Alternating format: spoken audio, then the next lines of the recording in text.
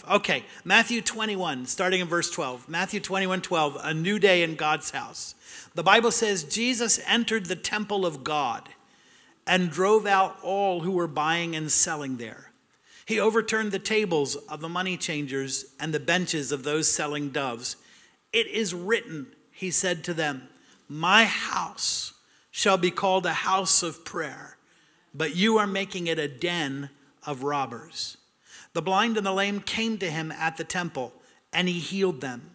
But when the chief priests and the teachers of the law saw the wonderful things he did, and the children shouting in the temple courts, Hosanna to the Son of David, they were indignant.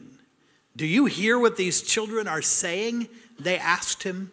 Yes, replied Jesus. Have you never read, from the lips of children and infants, you have called forth powerful praise?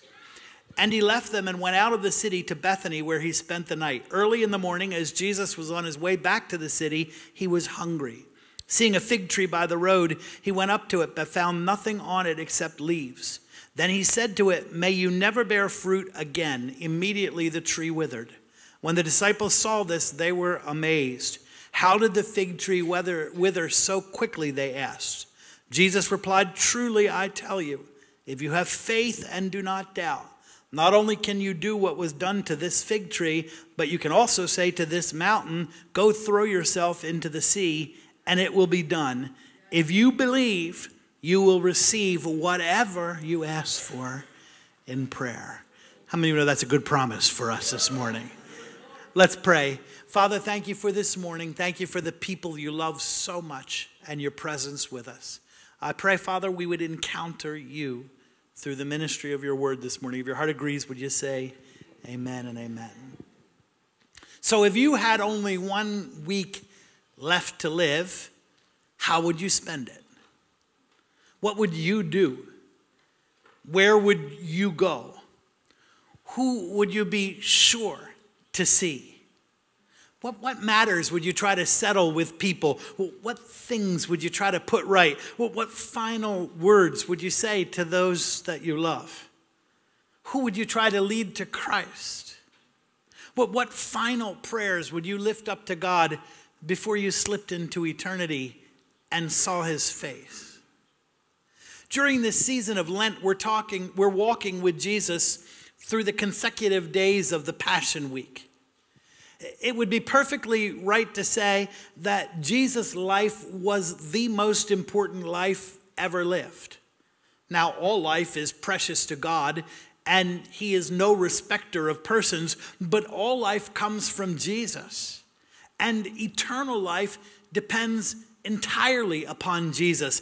Our destinies hang entirely on the success of his earthly ministry. His was the most important life ever lived, and the last week, the Passion Week, was the most important week of his life. One of the ways the Bible communicates what's important is the amount of space that is devoted to a particular event. There is more written in the Gospels about the Passion Week than any other week of Jesus' life of 33 years. 30% of the Gospel of Matthew is dedicated to the Passion Week. 40% of Mark, 20% of Luke, 30% of John.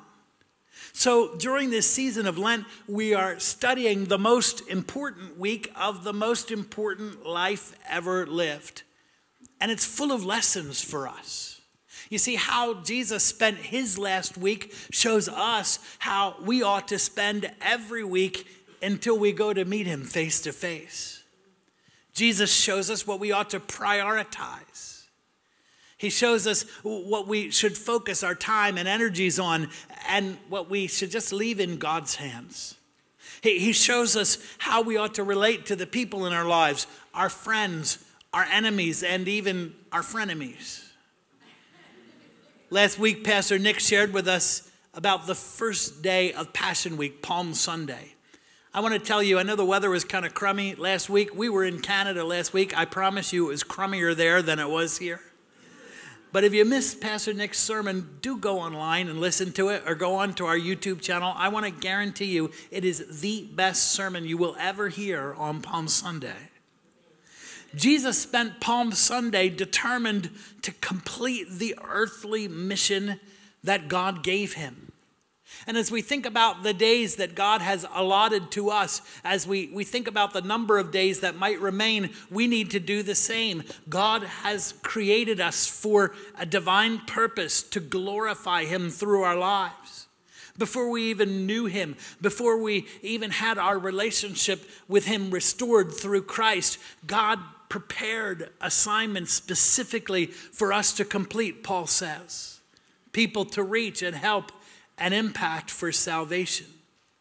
So today let's talk about Holy Monday. How did Jesus spend his fifth to last day? He spent it investing in God's house. Early in the morning, Jesus again set out from the suburb of Bethany to the city of Jerusalem. Bethany was on the far side of the Mount of Olives, about 1.5 miles outside of Jerusalem. It was mountainous, so probably took about an hour to walk from Bethany to Jerusalem. Along the way, Jesus passed through a village called Bethpage, which means house of early figs. That's significant. Standing by the road, Jesus saw a lone fig tree that was fully leafed out. It was a little bit surprising because it was a bit early. But there was no fruit on the tree in spite of the leaves. So Jesus cursed the tree and it withered. Then he went into the temple and he raised quite a ruckus. He began to drive out the people, exchanging money and selling sacrificial animals. Afterwards, Jesus healed some blind and deaf people who came to him when they heard he was there. Some children began to praise Jesus as the Messiah, Hosanna to the Son of David, and the Jewish leaders were outraged. They told Jesus, tell them to stop, and Jesus exchanged words with them. The last thing that happens on Holy Monday, John tells us, is that some Greek pilgrims asked to see Jesus. After Jesus speaks to them, he returns to Bethany again for the evening. So what was the purpose of Holy Monday? If you had only 5 days left to live, would you spend the day cursing fig trees and turning over tables? That's not exactly on my bucket list. But the events of this entire day are intricately connected to one another. Through them, Jesus is announcing a new day in God's house. He's using his God-given authority to set things right. Beloved, I want to tell you, if ever there was a day, if ever there was a time when a new day is needed in God's house, it's right now. I don't know about you, but my heart broke this last week watching the testimony of the students from the Parkland High School, the testimony of the parents whose children were lost. Something in our country is badly broken. And it is beyond the ability of our government to fix it. But we have the answer. Jesus is the answer. There is power in the gospel to heal our nation. But the church is asleep. Much like the temple in Jesus' day, there is so much potential power in the church, but there is too little fruit. It's time to initiate a new day in God's house. One of the things that God has put in my heart for our move into the new sanctuary is to amend our name just a little bit, not officially, but unofficially. When we move into the new sanctuary, we're going to welcome people to the new Harvest Time Church.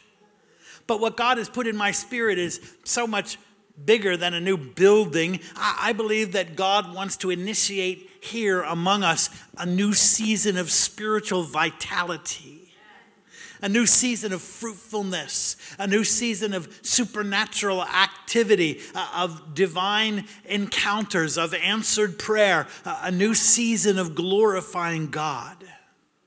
Looking at Holy Monday, I see three ways that we can follow Jesus initiating a new day in God's house, and I want to share about it quickly. Three ways we can follow Jesus initiating a new house. First of all, to initiate a new day in God's house, we must embrace Jesus' authority. We must embrace Jesus' authority. Holy Monday has probably two of the most difficult episodes in Jesus' entire life: the cursing of the fig tree and the cleansing of the temple.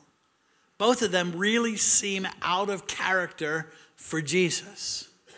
What happened to the guy who said, "Take my yoke and learn of me, for I am meek and lowly of heart"? Where did that guy go? We must never forget that the Lamb of God is also the Lion of Judah. And meekness isn't weakness either. Meekness is strength under control. Meekness is strong enough not to defend oneself when being offended, but it's also strong enough to defend others when they are being offended. We will never understand Holy Monday unless we understand that the cursing of the fig tree and the cleansing of the temple are both prophetic acts, and they are intricately connected to one another. The cursing of the fig tree and the cleansing of the temple both have the same meaning. Jesus is taking authority over his people and his house, and he is declaring a new day. In the Bible and in the life of the church, there are both prophetic words and prophetic acts. Under the inspiration of the Holy Spirit, God will move someone to deliver a prophecy by acting it out. Has anybody ever seen a prophetic act? Anybody ever seen? Let me see your hand. Have you ever seen a prophetic act? Usually the actions are dramatic to make an impression. In the Old Testament, God had Isaiah walk around in his boxers and barefoot for 3 years. He had Jeremiah wear a slave's collar for 15 years. Poor Ezekiel had to lay on his left side for a year and a month and eat multi-grain bread cooked over a dung fire. Listen to me, before you fancy yourself a prophet, ask if you have what it takes. In the New Testament, the prophet Agabus took Paul's belt and he tied Paul's hands and feet with it, and he delivered a prophecy that Paul would be arrested in Jerusalem and turned over to the Romans. Before you fancy yourself an apostle, make sure you have what it takes. Along my journey, I've witnessed the Lord speaking in the church in prophetic acts. I had a pastor friend who one Sunday after services, a woman in his church came up and she took my friend and his wife arm in arm and marched them up and down the center aisle, up and down, and she was weeping. And when she finished, she said, "Though you walk through the valley of the shadow of death, don't be afraid, I'm with you." The next day, the board of the church informed my friend that he had been let go.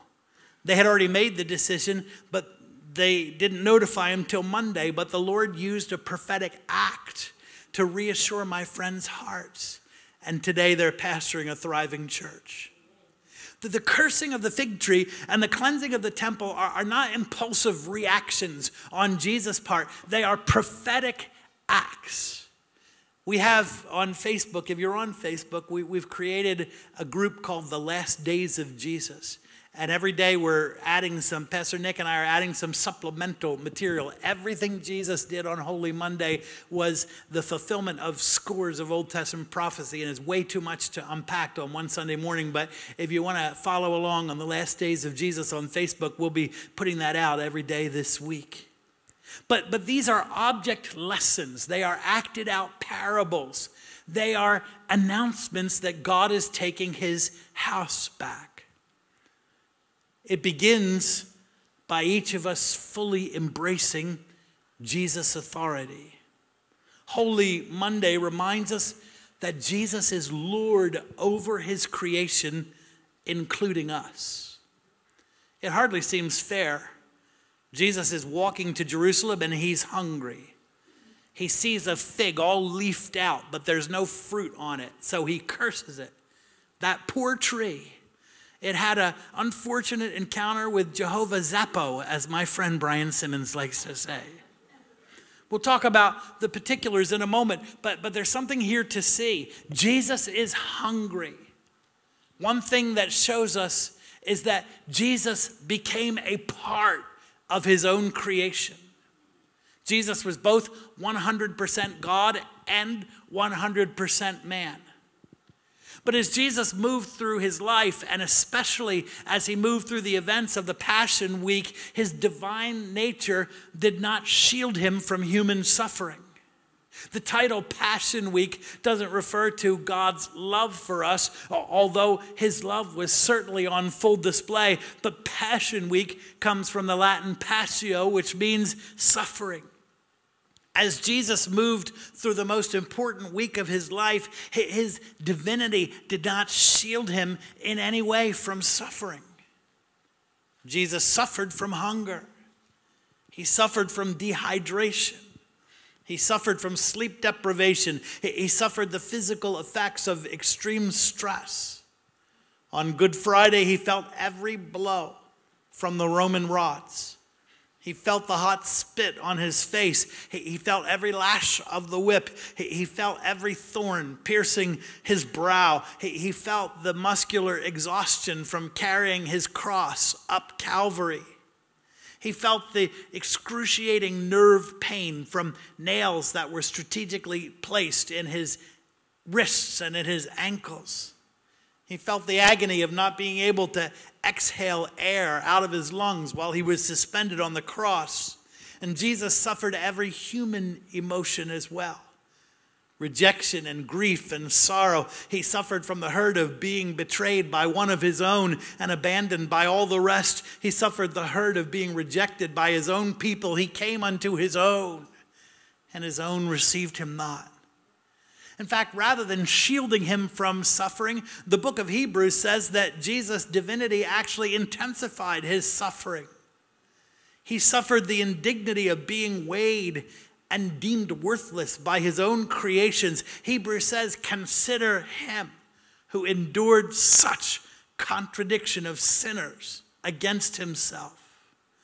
The only thing worse than facing execution is facing execution with the knowledge that you're the most innocent man who ever lived. Indeed, the only innocent man. Jesus is hungry. He became part of his own creation, but it also reminds us that he is Lord over his creation. You see, based on the show of leaves, Jesus had an expectation from his creation. He expected fruit. You see, as creator, Jesus has expectations from everything in creation. He expects apples from apple trees. He expects bananas from banana trees. He expects birds to fly. He expects fish to swim. He expects cheetahs to run. He expects lions to hunt and dogs to bark. And he expects people to give him the glory that is due his name. Thank you for that golf clap. Jesus had a right to expect figs from a fig tree, and he has a right to expect worship from you and me. He has a right to expect thankfulness. He has a right to expect submission and obedience. He has a right to expect service. He has a right to expect that we will not live self-centered, self-directed, self-satisfying lives, but we will produce for him.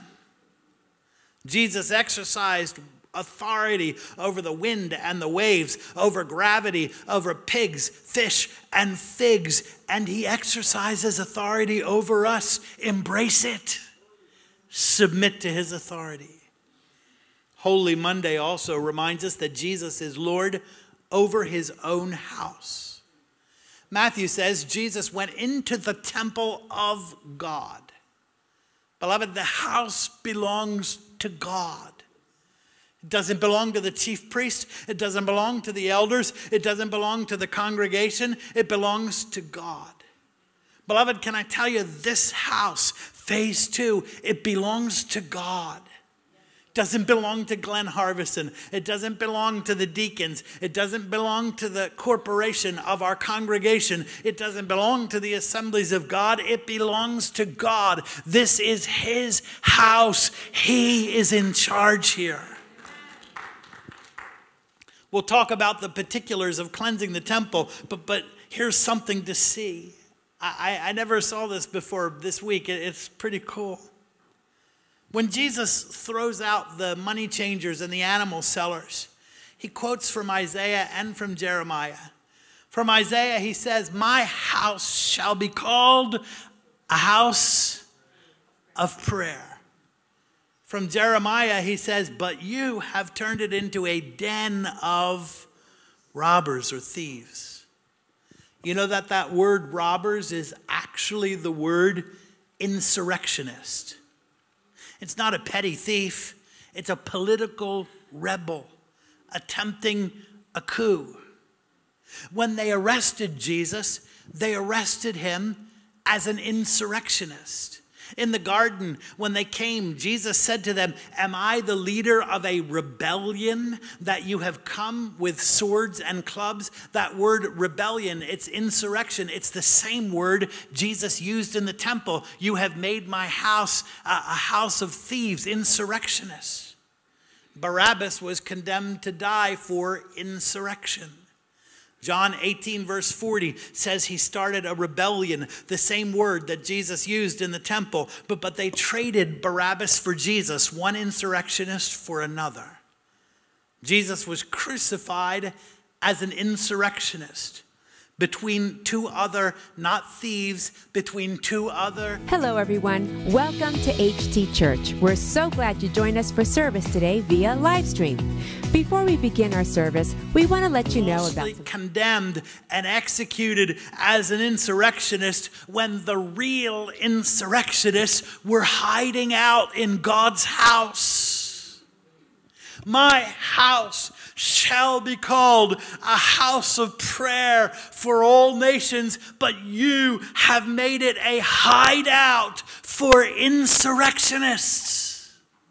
Hiding out in God's own house were people who were living in rebellion to God. Calling the shots in God's own house were chief priests and elders who were living in disobedience to God, hiding out in the beautiful buildings, hiding out in the schedule of services, hiding out amidst the ceremonies and the celebrations, amidst the music and the readings and the prayers, amidst the holy water and the incense and the candles, hiding out beneath the robes were people whose hearts were clearly not surrendered to God. Can I tell you, 2,000 years later, it is still a problem in God's house. Let me say, even as a pastor, it's easy to hide out among all the religious trappings of the church and yet be a spiritual insurrectionist. It's easy to hide out in the worship services. It's easy to hide out on one of the ministry teams or in a leadership position. It's easy to hide out in the prayer room. You might even be hiding out in the Good Friday choir. We're in church, but our hearts aren't surrendered to Jesus. Our lives, our thought life, our love life, our relationship, our attitudes, our stubborn wills, our prejudices, our appetites, our habits, our entertainment, our finances, not surrendered to Jesus. Beloved, everybody look at me. Here is how we, the church, can fix what is broken in America. If we'll only stop hiding out in God's house and embrace Jesus' authority. Jesus is here to initiate a new day in God's house. Let's embrace him. Holy Monday, 3 ways to initiate a new day in God's house. Number 1, embrace Jesus' authority. Number 2, embrace spiritual authenticity. Embrace authenticity. Both the fig tree and the temple had the same problem. The fig tree is a picture of the temple. They both had a flurry of activity, but no authentic productivity. They both had signs of life, but no authentic vitality. On the walk to Jerusalem, Jesus noticed this is one particular tree. It's fully leafed out. It was a little bit early. Nevertheless, the leaves should have been accompanied by early fruit, but Jesus found none. The issue with the tree is that its leaves advertised fruit, but it didn't deliver #fake news. And that was precisely the problem with the temple. When Jesus looked around at the temple on Palm Sunday, he found it bustling with activity. It was busy. It was too busy, but it wasn't productive. In the outermost court, the money changers set up their tables. Since Roman coins and all foreign coins had pictures of pagan gods on them, they couldn't be used to make offerings to the temple. Every male over 20, every Jewish male over 20 had to pay a temple tax every year, but they couldn't pay it using Roman coins or foreign coins. They had to use temple coins. So for everyone's convenience, coins could be exchanged in the outer court for a minimal fee. Originally, there were pens for sacrificial animals over on the Mount of Olives. But in Jesus' day, Caiaphas had those pens moved to the outer court of the temple. And you could buy an animal to sacrifice for a modest fee. There was a lot of controversy when Caiaphas moved those pens to the outer court of the temple. So when Jesus cleansed the temple, it was a direct act of defiance against the authority of the high priest. In addition, people were using the temple courtyard as a shortcut across the city, which was forbidden. So when Jesus looked around, he was grieved by what he saw. Can you imagine? Can you imagine the commotion? Can you imagine the smell, the noise?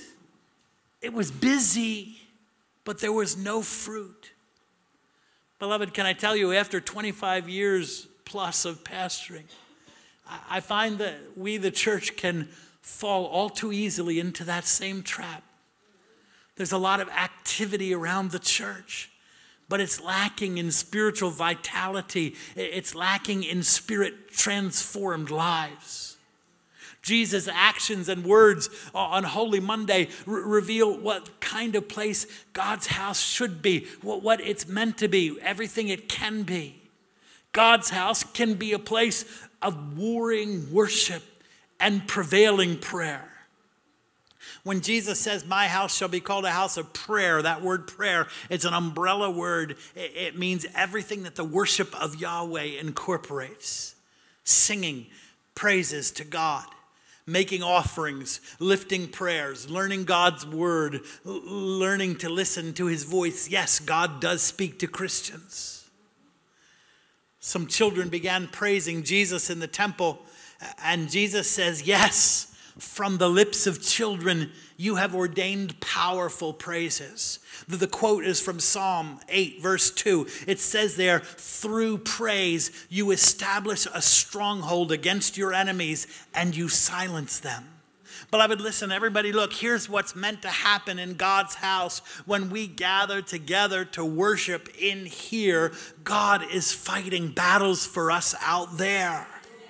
When we worship in here, God defends us from our enemies out there. When we sing in here, God is silencing evil voices that have been raised against us out there. When the disciples see how quickly the fig tree withers at the word of Jesus, they're amazed. But Jesus says, don't be amazed. He said, if you believe and don't doubt, not only can you do what was done to this fig tree, but you can also say to this mountain, be removed and cast into the sea. Moving mountains was a metaphor that Jesus had already used in Matthew to say, you can do the impossible.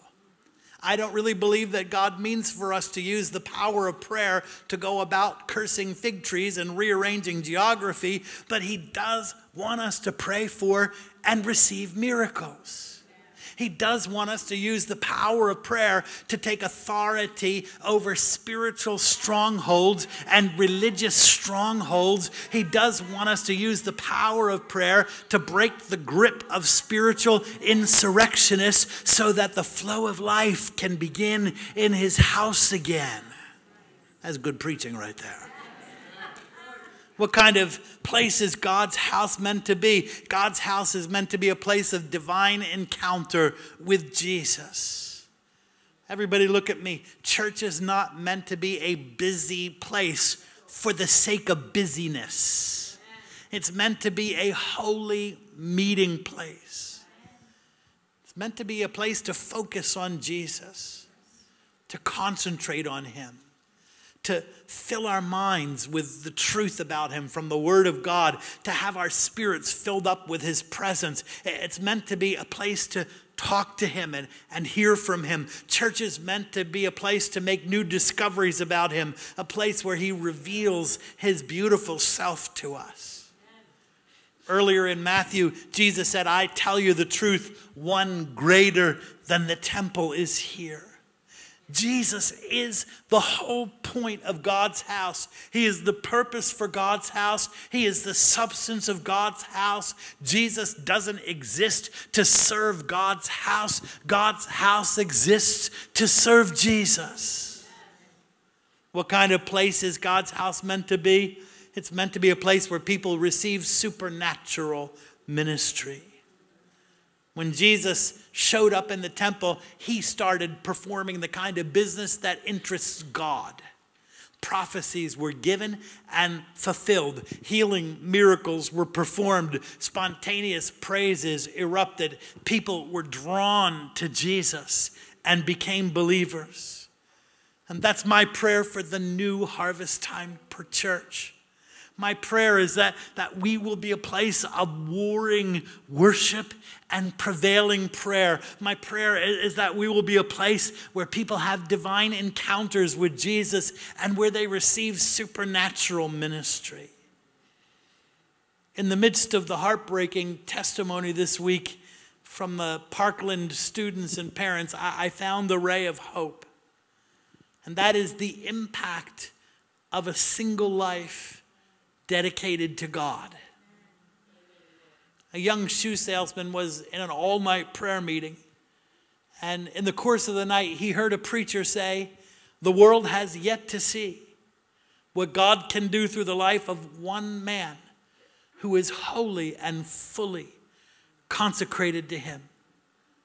That word pierced that young shoe salesman's heart, and he responded in his heart, Lord, I want to be that man. His name was D.L. Moody, the greatest evangelist of the 19th century. This week we said farewell to the greatest evangelist of the 20th century, Billy Graham. My heart was so moved by all the testimonies. So many of my friends that I never knew that their introduction to Christ was through the preaching ministry of Billy Graham. I was amazed at how even the press just had such sincere regard for him. I only ever heard him preach live once. It was in 1992 in Philadelphia, and I still remember the sermon. In fact, I borrowed freely from it a couple of years ago on Good Friday when I preached a sermon called Heart Problems. It was his sermon. I just made it mine. But it just goes to show what kind of impact that we as believers can make in the world if we embrace spiritual authenticity. Let's not be like the showy fig tree with no fruit or the busy temple with no spiritual vitality. Let's be authentically alive. Let's say, God, I want to be that man. I want to be that woman that is wholly and fully consecrated to you. Holy Monday, 3 ways to initiate a new day in God's house. Embrace Jesus' authority. Embrace spiritual authenticity. And finally this, embrace a heart for accessibility. Embrace a heart for accessibility. Jesus' protest in the temple was not so much what the money changers were doing, but where. Actually, in the book of Deuteronomy, it is God who ordered that sacrificial animals be made available near the temple for purchase. Sacrificial animals had to be perfect. They had to be approved kosher by a priest. It would be impossible for pilgrims traveling great distances to bring animals with them and to not have that animal become blemished or injured in some way along the journey. And it would be impossible for the priest to inspect thousands and thousands of animals in just a matter of a day or two. And so it was God who ordered that animals be available, and he ordered it to make worship accessible. You see, that's the heart of God. His heart is to welcome worshipers. Jesus said, "He who comes to me, I will in no way turn away." So the temple was conducting business that it was actually commanded by God to conduct, but it was going about it in the wrong place. By moving this business to the outer court of the temple, they inadvertently blocked access to the Gentiles who could worship nowhere else. And this is what Jesus objected to. Looking at Holy Monday, there are three groups that Jesus gave access to. First of all, Jesus gave access to the next generation by affirming them. When a group of children see Jesus' miracles, they break out praising him as the Son of David, the Messiah, and the Jewish leaders are indignant. They say, "Jesus, tell them to be quiet." Jesus says, "Don't you know God has ordained praise for himself from the up-and-coming generation?" Beloved, everybody, please listen to me. One of our goals in phase 2 is to find a way to give access to the next generation. I came here 22 years ago. I was a lot younger than I am now, and some of y'all were a lot younger too. I'm determined that phase 2 is not going to be the great big building in Greenwich that nobody goes to. So I need you to work with me to give access to the next generation. Let's affirm them. Let's affirm that they're valuable to God. Let's affirm that they have a contribution to make. Let's affirm that they have something good to say. Listen to me. God has ordained praise to come to him from the millennials.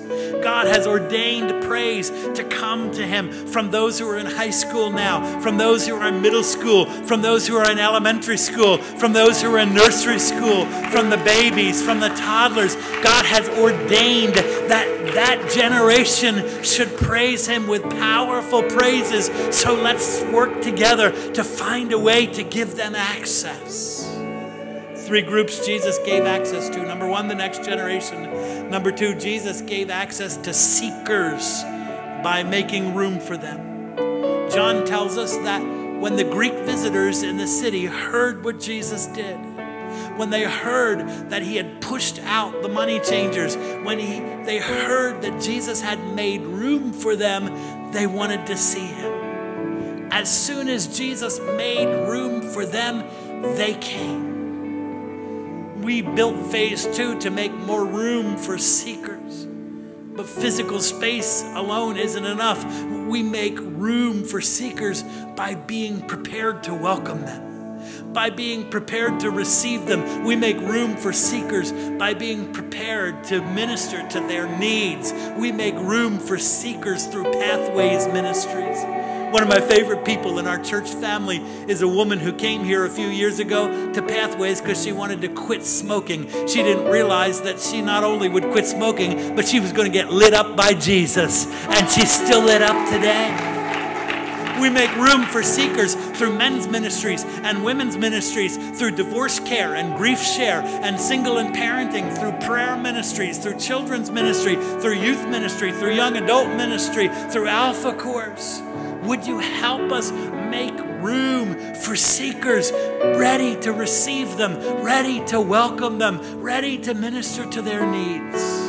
Three groups Jesus gave access to: the next generation, seekers, and finally Jesus gave access to the unclean by healing them. One last thing that happened on Holy Monday that I have to mention to you. When the blind and the lame heard that Jesus was in the temple, they went to him in the temple. Now listen, the blind and the lame were not allowed in the temple.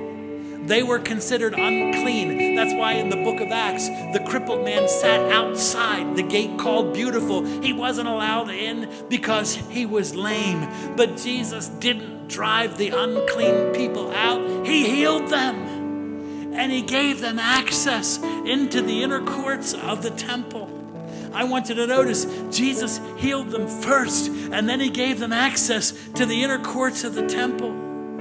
Beloved, there are people who, because of their past or their present messes, they're unable to draw near. They're spiritually blind. They're spiritually paralyzed. They're living under guilt and shame and condemnation and the judgment of the church. But let's do what Jesus did. Let's give them access by healing them. Let's lead them to saving faith in Jesus. Let's lead them to the cleansing that comes by his blood and the indescribable transforming work that comes by his Spirit. Let's lead them to deliverance, to freedom through deliverance prayer, to wholeness by renewing their minds with the Word of God.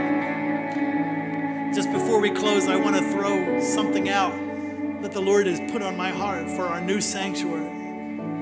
When we set out to design this building in 1997, I wanted a sanctuary where people would want to come and pray any time of the night or the day. That's why we filled it with so much glass, because we wanted it to be a beautiful, contemplative kind of place where people could just come and sit in the presence of God and pray.